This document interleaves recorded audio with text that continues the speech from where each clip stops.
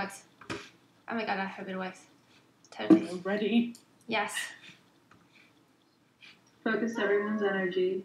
Yeah, it's being started. Yay! Yes. Okay, so we're going live. Yes. Emily, you're in the picture. People see you now. Oh, right, no, so Here we go. Right. Come in. Emily, let me go. So, should I just go for it? Oh, it's me. yeah, sure. So I meant to introduce you guys, but hey, go for it. This is the dream binding panel. You go. All right, you guys, you're watching the dream binding panel. Here are my illustrious guests, and let's start things off with introductions. Here's Emily Hare. Now go ahead. Hi, I'm Emily. I'm in the UK at the moment, and I work in watercolours. I made a book called Strange Hollow, which some of you might have seen about 3 years ago, and I will be talking about that. Next up, Ellis. Hello. My name is C J Ellis, and I'm an illustrator from Wales in the UK. And I've written a book called Welsh Monsters Mythical Beasts. I don't have the finished book because it's not finished yet, but I do have the internal pages. So, yay! And That's it. Okay. Perfect. Iris, continue. Yeah, my name is Iris Compiet. I'm from the Netherlands. This is my book, Fairies of the Faultlines, released 3 years ago through Kickstarter, completely sold out, and currently working on new artwork for a reprint, which is going to be published soon. Soon. So, yeah, that's me. Last but not least, Nata. You all came very prepared. I should have brought a book, but I don't have it with me, but you can see it online. I have it. Oh, you have it? Amazing. See? Well, my name is Natasa Ilincic. I'm an artist and illustrator based in Edinburgh, Scotland. That's my latest book, A Companion with Witches. It's an art book that features stories, portraits of witches from across the world in various historical settings. It was published almost 2 years ago now. Actually kickstarted and then published last year. Working on a second reprint now, amidst of all this chaos. And I'm working on a new book called Shapeshifters now, which will be part of a duology, and will focus on the folklore of shapeshifters around the world and different cultures. That sounds cool. Okay, I think we're all best friends now, so I can ask you something very important, because I've been meaning to do my very own book, like a personal project just for me and other people. And I want to know, how did you find out what subject you wanted to work on? You know, what sparked that inspiration that made you go, yeah, I'm gonna do that book? And Emily, I already see you on my screen, so why don't you tell me something about that? Mine kind of started by accident. I didn't initially, I didn't initially want to make a book, although in the back of my mind I thought it'd be really nice to make a book one day. But my book Strange Hollow started with me trying to be more consistent with my painting. So I thought, if I have a theme or a place that I'm inhabiting, I thought, let's do an enchanted forest and try and fill it with creatures and people and stuff and see what happens, because normally my attention span is very short. And I want to do lots of different things, and they're not necessarily connected. They might be sort of different folklore stories, or just pretty much anything that catches my attention. So focusing on just one thing, or at least one world, I suppose, really helped. And also I restricted myself to watercolours, so that kind of helped me stick to this one place, and in doing that, I started, all these creatures started appearing, and then it took on a life of its own, and then ended up becoming a book. So that's kind of how mine started, and I'm working on the second book now, which is going to be it's going to be same place, but yeah, I've learnt a lot in the last 3 years. So yeah. You also did one about witches, didn't you? I did, yes. I did one called Cauldron. I nearly forgot what it was called then. Yeah, that was 2 years ago now. So that was the second book I did. And that was, I initially wanted it to be quite dark, but the reality is I don't really do dark that well. Or at least when I try and do something dark, it usually ends up a bit funny too, or maybe a bit cute. So I need to concentrate, or I'm accepting the fact that I'm into the silly stuff more than I like looking at the dark stuff, but yeah, I was a bit confused because I thought, oh well, I like looking at that, so yeah, I need to accept that I like the silly things. Well, you're doing really well. Well, thank you. We love the silly things. Yeah, I do. We need silly things. Yeah, I mean, if it makes me laugh when I'm painting it, I know something's happening. That's the right going down the right path. It's what people need now, I think. Yeah. Definitely. And it's good that you're listening to that voice as well, because, as you say, there's such a stark contrast sometimes between what you enjoy and looking at and what you actually enjoy creating. And sometimes you wouldn't think about that. I didn't realise that I was, because I was really fun, and even with Cauldron actually it was a real problem, because I was like, it's going to be really dark. And it just, and I did that with Strange Hollow. I was like, it's going to be quite a dark, spooky, enchanted forest. But it's not, although the more recent stuff I've done is a little bit darker, working on the new book, but it's not, I don't know, it doesn't come out the way, or I thought the stuff that I liked, or the art that I like looking at, because it's quite dark, I thought, well, that's obviously what I like doing as well, but it turns out not at all. So sometimes I like doing it, but not all the time. I think that's your personality just shining through your art. Yeah. It's just The gurning, yeah. So, but I think a lot of you do slightly darker artwork sometimes, but then focus on more uplifting or just weird and strange things. Like Iris, your fairies, you have some dark ones, but you haven't only met those. You also have met some very funny little fellows. Yeah, and in my case, I didn't even know what I was going to do when I started on this road. I never set out to do a book, actually. I just started doing daily sketches, and things evolved from just joining in with a hashtag on Instagram, trying to create art because I wanted to create art, and that was 2016. I was in this pretty rough time. I didn't have any job. I was overworked from the day job, and I basically I pretty much gave up on art, which is one of the worst things to do when you fall out of love with art, because I was trying so hard to fit in what I thought that people wanted to see from me. Yeah. And it's like squeezing your butt into this size 0 pants when you're obviously not a size 0. People, I mean, comfort is key.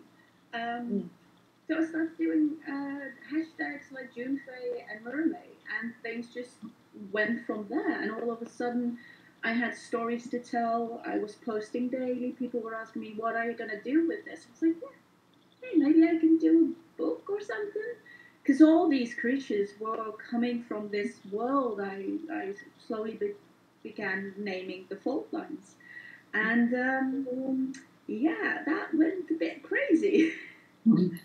So I was thinking it would, 300 books maybe. And that was 2,500, which is weird.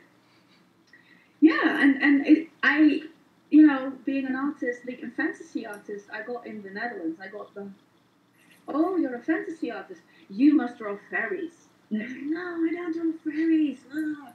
because you get that stigma that you paint pink fairies with cute, sparkly things. And I don't. So I never set out to do fairies, and until the fairies decided that I should be doing fairies, and then fairies. They chose you. Yeah, and it's so diverse. I have darkness in there, but I'm a firm believer that without darkness there's no light, and without light there's you have to have that balance. And fairies are very nature. Nature is beautiful and horrendous at the same time, and I think that's interesting to show. So for me, that fun and cute and cutesy is important, but the darkness can be beautiful as well. So I like how your fairies kind of embody nature quite literally, like yeah. Thank you. I think that's a contrast we also see with witches, because you have like always you have these white witches and the dark witches, and I feel like with Nata, your book it just has this you're pretty of a historian, when it comes to witchcraft. I think I completely got rid of the whole distinction between white witches and black witches, because I just don't believe in it. In the same way that I don't believe that there is good and evil in nature, there is just nature. And then, it's a different perspective on it. But yeah, you're right about my book having a more historical perspective, I guess. And I've always been passionate about things like women's history and paganism, earth spirituality, stuff like that. And these are all topics that came naturally to me to study, to research. And then when I was in a university, I had the opportunity to actually research them with proper resources. So to actually go and find good, reliable resources for the stuff that I was interested in. And I got the idea for my book in 2016, I think. I was in Bosnia. I was doing some anthropological field work there. I was interviewing these old women who live in the rural highlands of Bosnia. And they all have these traditional tattoos on their hands and arms. And I was researching the origins, the pre-Christian origins of these tattoos. And I collected so many stories from these women that, survived not one but two wars. And there were some quite crazy stories there. So I started thinking, if I had the chance to speak to the women of the past, and like what stories would they tell me? And if I had the chance to speak to the wise women of the past, those who were familiar with a wider concept of the world, so with the forces that are beyond the material world, then what kind of stories would they tell me? And it just kind of started fitting together. And I started writing these stories and painting these portraits to then collect them in a book. So, Alice, I think you did a lot of the work you did was about preserving your Welsh heritage, and you did also a lot of research on that. Yeah, well, again, like a lot of the others have said, I didn't actually set out originally to do a book. What I originally started doing was I was granted an opportunity to do an exhibition in Oriel Ynys Môn, which is a gallery on Anglesey in North Wales, and I was going to be exhibiting sculptures and pictures that illustrations that I'd done on Welsh mythical creatures, and while I was doing the exhibition, it just kind of kept spiraling into a bigger and bigger project, and I found that there were so many different mythical creatures. The more digging I did, the more I found, and I also found that there wasn't actually anything that existed already. So, like saying Welsh gift shops and the castles and stuff, there was no books that really went into Welsh mythology. There's the Mabinogion, and there's a couple of books, but there wasn't any kind of illustrated books. And me and my partner had recently been to Iceland, and while we were in Iceland, we saw loads and loads of books in the gift shops about Icelandic mythology, and they were all beautifully illustrated. And I just thought, how come we don't have anything like this in Wales? So I thought, well, I could do it. Someone's got to do it. So I thought I could do it. So I sort of set out to try and get as much as I could. And think, could I do a book? Could I get enough material for this? And so I got a fairly decent amount of material at the end of the exhibition, and I decided to kickstart a book and just see how it would go. And it went way beyond what I thought it was going to. I thought I'd only get like a few backers and it might make its goal, but it spiraled a bit out of control. And I was like, oh, okay, so people are really interested. And there's lots of people with Welsh heritage from all over the world who wanted to know more about these creatures. Because we only really know about the Welsh dragon, but a lot of people don't know about all the other mythological creatures there are in Welsh mythology. And because there's nothing that documented it, I thought, okay. And it did really well on Kickstarter. So then I finished producing the book, but then people kept sending in more and more legends. And so I thought, well, there's so much here, I could literally expand the book, I could make it bigger. So I decided, okay, and then I worked on it for a while, added more and more creatures that people have been sending in to me, and researching and finding more stuff, and just filled up. And I thought, oh, I've got enough here for another book. So I decided to make a bigger version, and I kickstarted that again. And that was about a year and a half ago, and that did even better on Kickstarter. And so basically for the last year and a half, I've been putting this book together, getting it finished, ready to send out to backers. But while all that was going on, I also, thanks to Iris, I got contacted by a publisher, and now the book is being published. Oh, congratulations. Which is really surprising. I wasn't expecting any of this to happen, to be honest. I wasn't expecting there to be as much interest in Welsh mythology, but because it's my background and my heritage, it's really exciting to see that being celebrated and hopefully being preserved as well. So, no, that's great to hear. I think I got an idea now what I want to do for my book. I'm thinking mermaids, maybe. But I'd love to, but I don't, I still have to do like all the work. And I kind of need a bit of motivation. I've heard some great success stories from Alice, but I want you guys to tell me what's the most exciting thing about working on a book. What lets you get out of bed every day and go, book, I'll get you done. Having this in your hand. Yes, This. the finished product. The finished product. All the emails you get from people who say that they love it.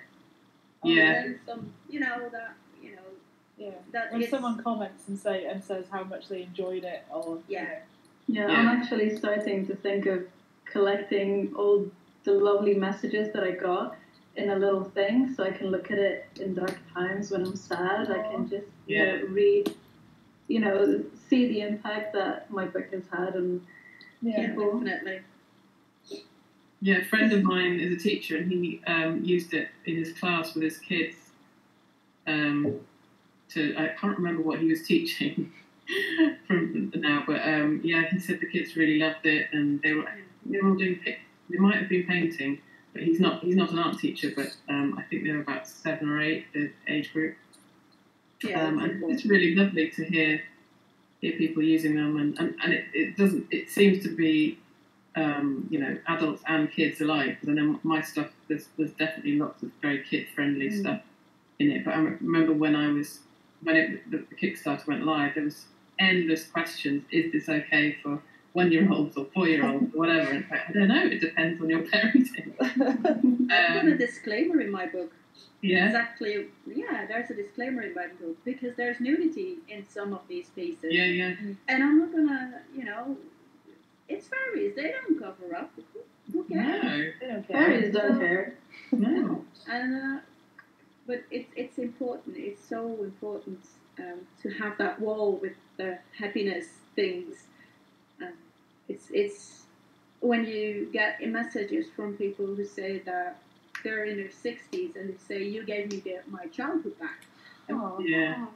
It's like, I need a moment to just, like, having that Kickstarter being a success is amazing, and having people who you have in high regard tweet about it or back it or talk about it or even support it, like Brian Trout did with mine when he wrote the intro for it. That's amazing. But it's, if your work makes a difference in somebody's life, I mean, that's all you, for me, that's the highest. Yeah, totally agree. That's just some of the comments that I've had people send is just, I can't believe it's about something that I've made. Yeah. And that, like you're saying, bringing their childhood back, I get that a lot as well. Oh, this reminds me of books I looked at when I was a kid or whatever, and that's why I think I'm trying to capture that feeling that I used to have when I looked at fantasy books or rather fairy tale books which were illustrated as a kid. I really believed that it was possible that there were fairies or monsters, or there were things under the bed or whatever it was. When you're that young, you don't, you still think it's possible, and I want to try and capture that for myself, but also obviously inadvertently for everyone else as well. But that magical feeling of, oh, maybe that's possible. Oh, but just maybe, what if? Yeah. I love it. Yeah. I've always said, like, to look at the world with extraordinary eyes. Like, look at the ordinary with extraordinary eyes. So look at a stone and see something different. Look at a tree and see a talking tree, or, so all of a sudden this world around you turns into a magical place where you can, go on holiday in your backyard. It's now we all need that now. It's good now. I feel so lucky to have a garden at the moment. Yeah. I'm envying everyone who has a garden right now. Oh. You've got some nice plants in the background. Yeah, go sit behind it. Yeah. I have a little jungle.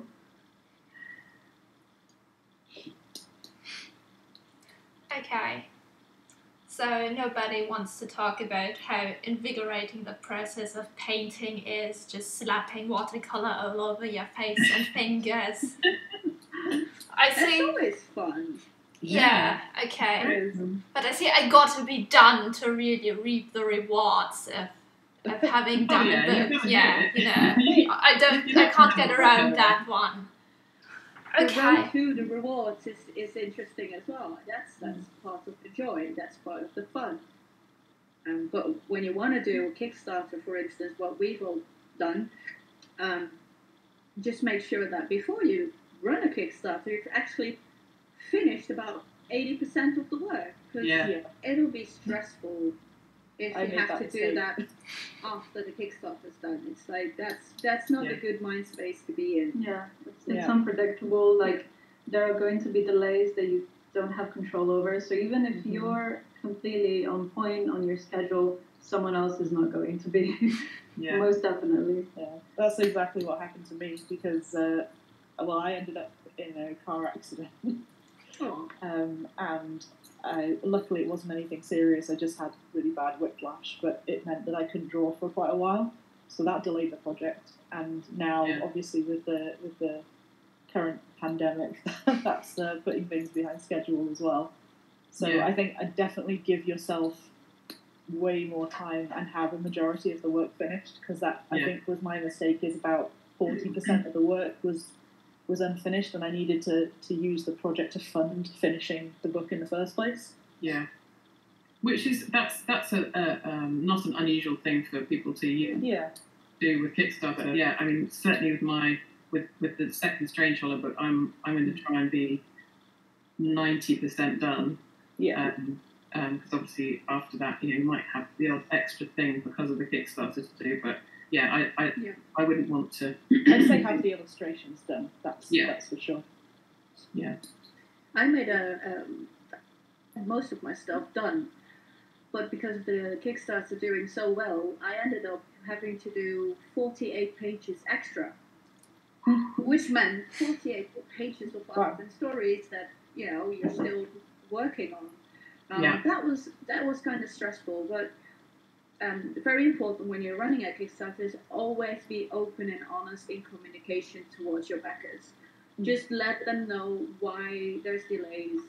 Show them what you're doing. Just don't hide out and go sit in a corner and be all, oh, I'm a month late. I mean, Yeah. Yes, it feels like having a baby.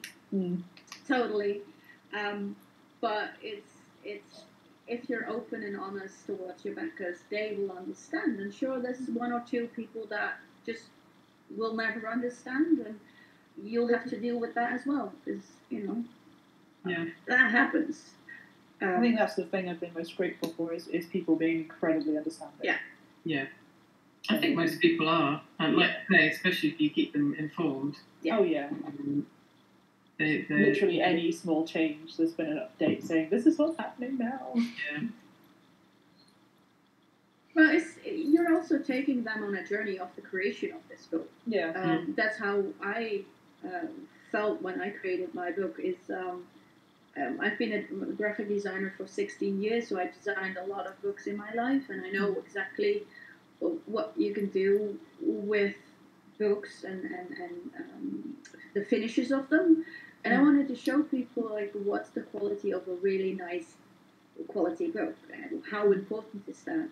And so I basically took them on that journey of creating a book and taking them with me to the printers and having them see the actual press that printed the book. So they saw that those pages roll off the presses. Oh, I loved that. Yeah. It's all of a sudden that piece of magic is explained. But it's still magic, Yeah. And they're part of the whole journey because they made this. Without them, I couldn't have done any of this. Yeah. So it's with them I do this, and because of them I can do this. Yeah, it's good you've got that close relationship with them. I think it's very important to have that or to cultivate that. Mm-hmm. Yeah, people love seeing the behind the scenes as well, It's not just the painting and just the artwork, but, all other practicalities of an artist's life sometimes. Yeah. The pajamas. Doing the dishes. Okay. You guys have any more splendid advice for me? Or do I just have to get to my drawing board now and start? Do it. Just start. Make sure you finish it. Okay. Be a Okay. mermaid and jump in. Yeah, I'll do it. Lots and lots of thumbnails, lots of planning. I find that was an important part of designing the book. Was whenever I was planning how a page was going to work, I would sort of design thumbnails, loads and loads of thumbnails to try and get an idea for how each page would end up looking, and that took quite a lot. And that's why I ended up making an additional sketchbook which went with the project, because then people could have that added extra. So they could see how the book was made, so they can open that and see all the concept sketches and so all the sketches that didn't make it into the final book are in the sketchbook. Smart. I didn't plan for anything actually. Things happen. Same. So I feel very unprofessional now. It's like, all of a sudden. I wish I could do that. I wish I could just draw straight on. I mean, I don't know if you want to do that because it can be very chaotic and paper. My table now is very clean because I had to get rid of all the NDA projects, so I can't show any of this. But normally it's pretty full of things and it's mess everywhere. I think you can see that in your book as well, Iris. How organic it feels. Yeah. Yeah. Whereas I think that my book was a bit the opposite. It's very structured. But it's Every different. which has 4 pages. It's very tidy in a way. Yeah, that's what I'm like. I'm a little bit too precise, I think, sometimes. Yeah. I like order in chaos, though. I'm already getting some questions from the very precious audience. And several people have been asking about designing your books. Of course, Iris, you're a book designer. You could do all this stuff by yourself. You're a pro in that matter. But the others, you're not, as far as I know. How did you handle designing your books? Did you get any help? Or did you partner with a designer maybe? Or did you have to just learn it? Or did you just wing it? You know, just magic it all into the world? Honestly, I think that in my case,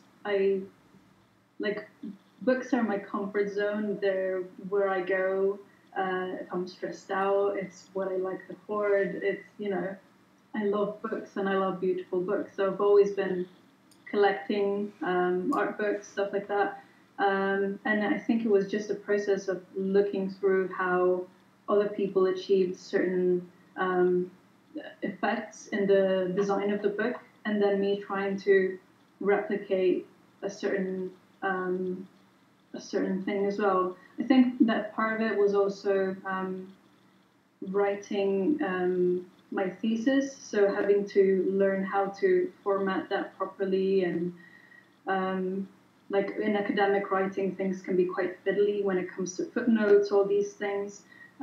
So I think that, part of it was academic writing, part of it was just me loving books and observing how other people just do layouts and these things successfully. Yeah, I definitely looked through the art books that I had for inspiration for mine, but I definitely, people that have made books will be able to see from my book that I didn't know what I was doing when I made it, but things like I used InDesign for the layout, but I didn't really know how to use it properly. I didn't know all the sort of the helpful bits. It was very much just trying to make it look right, sort of eyeing it up rather than knowing how to do it properly. But yeah, now that I'm coming up to the second of the books, I'm definitely going to approach it slightly differently and be a bit more precise, hopefully, with mine. This actually leads into the next question. With your next book, what would you try to do differently, or was there any problem you got run into so that now that you're wiser, you'd be mindful of? I will know one, and that's specifically for Kickstarters. Never promise the first 48 hours after launch to do a free sketch in a book. Never do that. Or cap the amount of sketches. Yeah. So many sketches. 700 people, 700. 2 months. That's insane. Yeah, no. Yeah. Hey, I did it. You did it. It was amazing. You did it, and it was amazing. But yeah, probably something to think about. It's not the smartest thing to do, people. It's not the smartest thing to do. Just saying. Just throwing that out there. Golden nugget of wisdom. And I will sip my drink.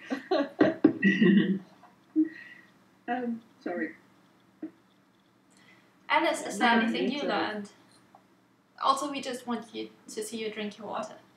Yeah, I'm just going to reiterate and say, give yourself way longer of a time scale than you think you need, because there's the unexpected things that life throws at you.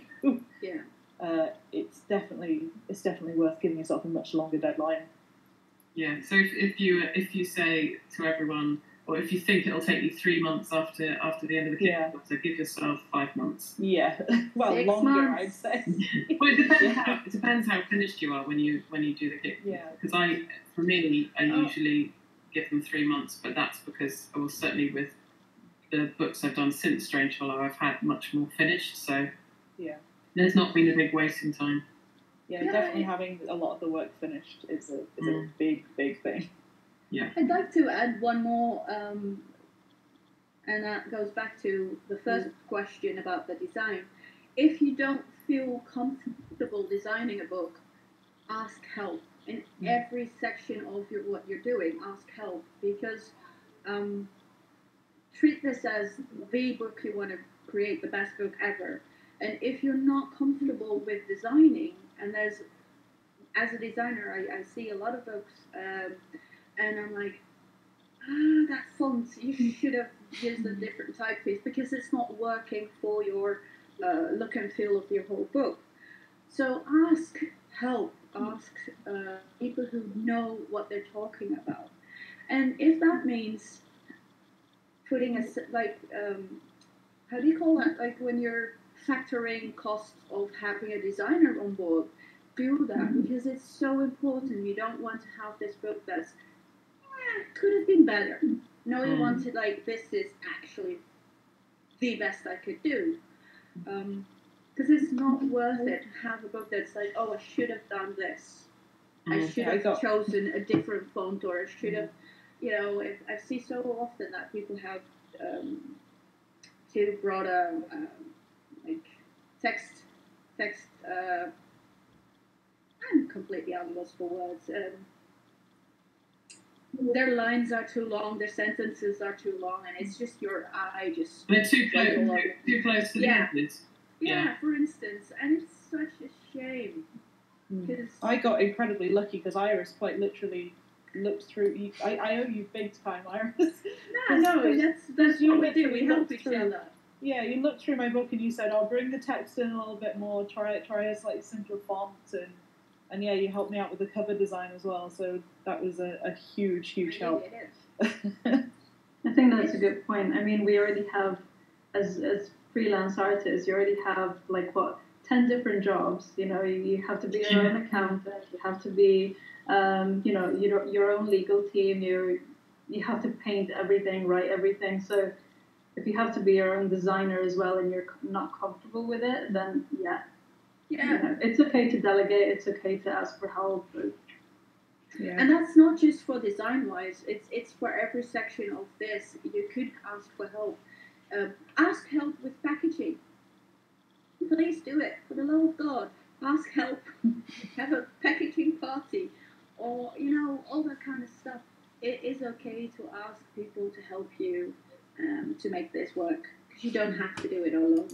Yeah, I couldn't have done the graphic design. Luckily, my sister's a graphic designer, Fleur Ellis, and she literally did all of the layout and everything for me. Because there's no way, I just don't have an eye for it. So, and I've learned a lot doing this project. I've learned a lot, but I still really struggle with typography and page layouts and things. So, it's important to know your strengths and your weaknesses, and it's your calling card. It's this book you have is a calling card, and you wouldn't have the publisher saying yes to a deal if that was, a meh book. They love the book,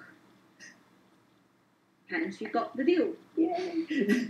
I had another problem. My problem was with the writing. So initially, I wrote the whole book in Italian because that's my native language. And then I had to, and this was probably a bad call. It was me thinking, if I write in Italian, I will have a wider vocabulary, and then I can just translate that into English and I'll be okay. But I didn't take into account that even the syntax between the two languages varies quite drastically. So when it came to the editing and the translation, my partner was a huge help. He's a writer, so he knew exactly what to do, what was wrong with each bit that I was struggling with. So there was a lot of editing, I think we went through the whole text at least 7 times. I knew it by heart by the end. I was so sick of it. But yeah. A good point, by the way. Getting an editor if it's not your native language, or if you're not a writer, just get an editor. Yeah, I have. Pay for somebody. Yeah. Really good. Okay, thank you so much. I think there's one last question to finish this up, and I think it's really, really lovely. Somebody asked for your favorite childhood books, not children's books, but the books that really inspired you when you were younger, because you mentioned that before, that this is something you want to recapture, and so I think it would be really nice if you could all I can go and grab mine, so I'll do that. Do it, grab them. Oh, grab them. Let's see. I know downstairs. If you all have some, we can grab them and then compare. I don't have mine here, but I can tell you it was a big children's encyclopedia when I was a kid, and it had all these wonderfully vintage illustrations done in watercolor and gouache and tempera, you know. It had a very classical 60s feeling to it. I think that was my favorite book as a kid. I think for me, I'm a massive Tolkien nerd. So, and I remember when I was 8 years old, I was reading the Hobbit over and over and over again. And I remember finding Tolkien's illustrations, and I just, even though he wasn't a professional artist, I still really appreciated all the detail he put into things and how whimsical it looked. And so I used to just sort of copy those, and that's what sort of started me off, I think. Especially drawing dragons. Literally anything with dragons was a huge thing for me as a kid. I used to have, you know, all those like encyclopedia of dinosaurs kind of things, and they had all the pictures and the illustrations. I tried drawing those. And does anyone remember the book Dragonology, I think it was called? Yeah. I had that. Who was that by? I loved that book. It was absolutely amazing. I loved the illustrations inside it, but they were kind of like those cross-hatched kind of illustrations, and that inspired me a lot. I still do that to this day with the cross-hatching. I've got a book here. This is, I don't know how old. Hang on, let me just see how old this is. But this, I've always been obsessed with horses. And so this has some really cool horses in it. This was 1985, so I would have been 9. And, the cover, is it back to front for you guys? No, it's good. No. Okay. So it's Russian mythology. And it's just got a real, I don't know, it's got a different vibe to other books I had. And, like, really cool horses. I remember drawing this horse, like, a million times with the big mane. You need to do a tribute of that one. A what? A tribute? Tribute. Yeah. See your version. That would be wonderful. I have got a plan for doing magical horses because I do like painting horses. Oh, magical horse book. Yeah. And there's a lot. Sleipnir for a start. Oh yeah. All the legs. All the legs, yeah. Well, there's a lot of mythology surrounding horses, so I think you would have, you know, a good solid base to start that. Yeah. Horses are so hard to draw. But they're fun. They are. I would never draw. I mean, I just worked on a children's book called Legend of the First Unicorn, and that came out a couple of months back, and that was my first time like properly having to draw horses, like a lot of horses, and I'm not sure I would do it again, but I know how to draw a horse now. It's just so hard. Good skill. How does it work? Yeah, it just clicks after a while. And then suddenly it's like, oh, I love drawing hands, or I hate drawing hands. Yeah, I probably feel more comfortable drawing a horse from memory than a person, because I used to draw them so much. Oh, I find animals so much easier than drawing people. Yeah. The hands and the fingers. Yeah, humans are weird. Yeah. Yeah, that's why I do fairies. This is not a surprise to you guys. I have the same book. I mean, I've got like 5 copies of this baby. Reason for it, I was 7 years old when I found this in the local library in the forbidden section, which is the grown-up section I wasn't supposed to come. And I rented that thing every single week. It was out of stock. There was out of print everywhere until I found this copy. This is actually my very first copy, and I discovered new pieces in it because people were just ripping out pages of that library book. So imagine my surprise. They opened that up. It's like, oh, there's new art, which was amazing. I love the LP in that. Yeah, that's amazing. Really, really. the stuck in my whole mind. thing made me realize that this is a job. Somebody does this. And I was 7 years old, and I grew up with Green Portfleet with Gnomes, the book Gnomes, which is actually older than The Fairies by Brian Froud and Ellen Lee. This book is actually based on Gnomes by Green Portfleet, and you probably know David the Gnome. So I grew up with that stuff. And this was it clicked. I want to do this. So at 7 years old, people were asking me, what are you going to do when you're older? I'm going to be an artist. And, it's so wonderful that 30 plus years, I don't even know, it's more than 30 years. Oh man, I'm old. Anyway, more than 30 years later, I have my own book. And the people who made this book wrote my intro. And I'm friends with them, which is It's magic. insane. It's magic. I mean, I want to TARDIS. I want to go back and just, tap that little girl. Hey, that's how we got older. So, that's what shaped me. And It's like a full circle. It is full circle, but I'm not done yet. There's another circle. It's like a big spiral. It's a big circle. It's very big. But it's so amazing to, I never knew. I completely abandoned anything fairies and fantasy at art school. So it's wonderful to be back in this wonderful warm bath of happy and weirdness and awesome. I Where think we can draw 8-legged horses or 9-legged horses and dragons that spew fire and brimstone and witches that concoct magic. How could you not want to paint that stuff? I know. There's people who do not want that. I know. And they They don't need to get think checked. either. They need to get checked.